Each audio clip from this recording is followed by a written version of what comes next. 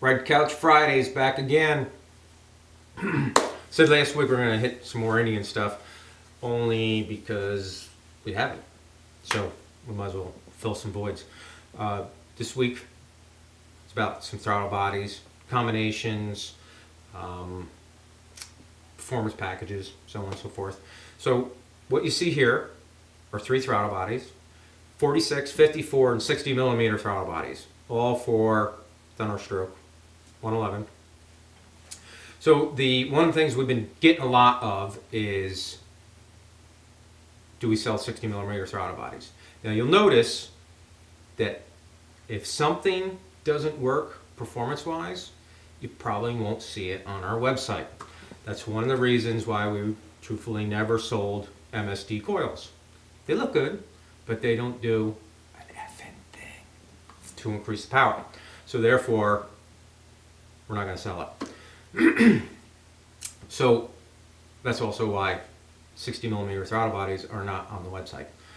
So sorry if you spent $100 on an eBay 60 millimeter, but shit took the wife out for dinner. So anyway, let's get on with some results. So woke up this morning, said, okay, we got a couple things to test.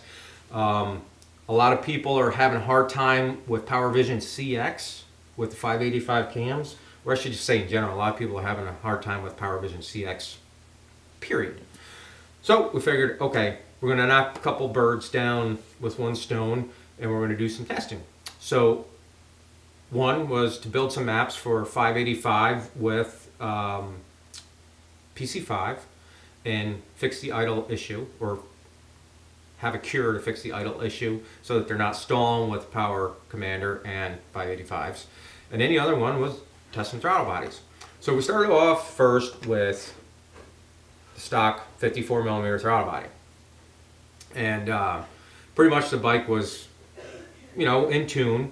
So we didn't really have to do much with that. So we made some pulls, and we ended up with 105 horse, 129 foot-pounds of torque with the stock throttle body. Granted,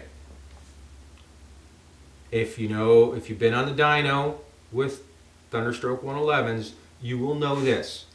If you ran that bike every day for a week, you would have 7 different sets of numbers, 1 different for each day of the week. Temperature is super critical on Thunderstroke. It has to have the same engine temperature and intake temperature to produce consistent results. So with that, we kept all these within a 35-minute change out of the 3 tests.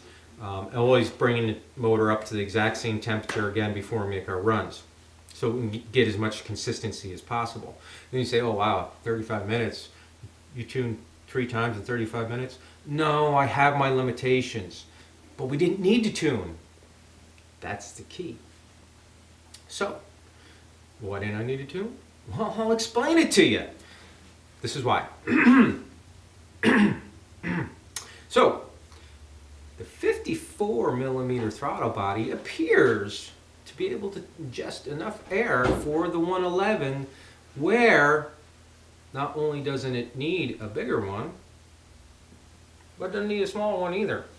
So therefore, air fuel remained virtually identical throughout all our testing. So regardless, what that tells us is the fact that the airflow through each one of these throttle bodies was consistent and very close to each other, or we would get a significant change in our air-fuel ratio, and of course a significant change in our power levels. And we didn't see either. So 105 horse, 129 foot-pounds with the 54. The 46 made 102 horse, 128 foot-pounds. And then the 60 millimeter, 105 horse, 125 foot-pounds of torque. Each one of them was tested without the air cleaner, because we're not worried about how well the air cleaners were flowing. We're worried about how much air is going to be ingested in the motor. And then each throttle body I put on a bell mouth to ensure that we weren't having any difference in turbulence on the inlet sides between the different sizes, because from 46 to 60 is a pretty significant size change. Also, this bike, 585 cams, Arcelor bonds, no baffles, and stock rev limiter. Why stock rev limiter? Well, because we're building PC5 maps for these, so stock rev limiter.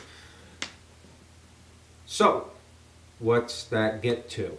Well, one of the things that we're seeing a lot more is the fact that we're having bad combinations of components, and it's not a surprise because it's been happening in Harley world forever.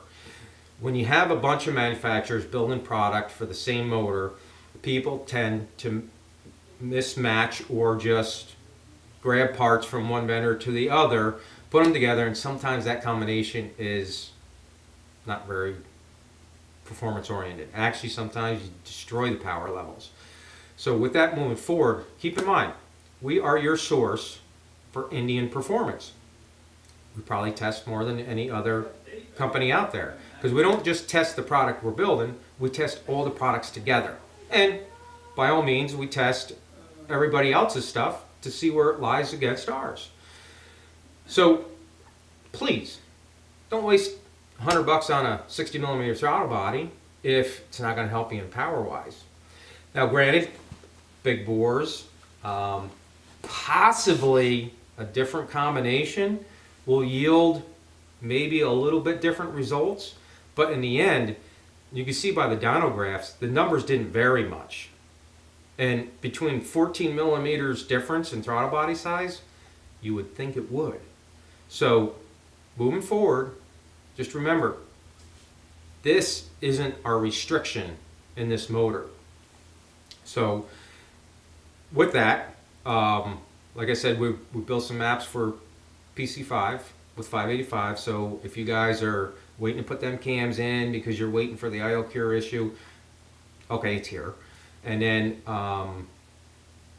you know, the only downside is that for now you won't have a higher rev limiter than a stock rev limiter. So when you choose wisely on your performance parts. And I'm totally fucked on words right now. Bye.